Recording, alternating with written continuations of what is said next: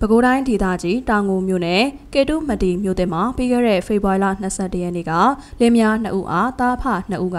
ရန်ကုန်မန္တလေးလမ်းမဟောင်းပေလူမြင်ကွဲမှာမသေးမချင်းရိုက်တက်ခဲ့တဲ့ဖြစ်စဉ်နဲ့ပတ်သက်ပြီးတောင်ငူခရိုင်တရားရုံးမှဆွဲချက်တင်ထားတဲ့ပုံမှန်များကိုပဲခူးတိုင်းဒေသကြီးတရားလွှတ်တော်သို့တရားလိုတရားခံနှစ်ဖက်လုံးကပြင်ဆင်မှုတက်ထားတယ်လို့သိရပါဗျ။ရုံးချင်းအခြေအနေနဲ့ပတ်သက်ပြီးကေတုမတီမြို့သစ်နေမြေရဲစခန်းမှုရဲအုပ်အောင်လင်းကဆွဲချက်တင်ထားတာကိုတရားလိုဘက်နဲ့တရားခံဘက်ကဆွဲချက်အမိန့်တွေကိုတိုင်းကိုဆက်ပြီးတင်နေတော့ဖြစ်ကတရားလိုဘက်ကလည်းဆွဲချက်တင်တာပြစ်ဒဏ်နေတဲ့ပုံမှန်နဲ့ဆွဲချက်တင်တယ်လို့ယူဆနေပြီးတရားခံဘက်မှလည်းပြစ်ဒဏ်များတယ်လို့ယူဆတဲ့အတွက်နှစ်ဖက်လုံးကပဲခူးတိုင်းတရားလွှတ်တော်ကိုတက်ထားတယ်လို့ဆိုပါတယ်။ပြီးခဲ့တဲ့ဖေဖော်ဝါရီလ22ရက်နေ့မနက်၈နာရီခန့်က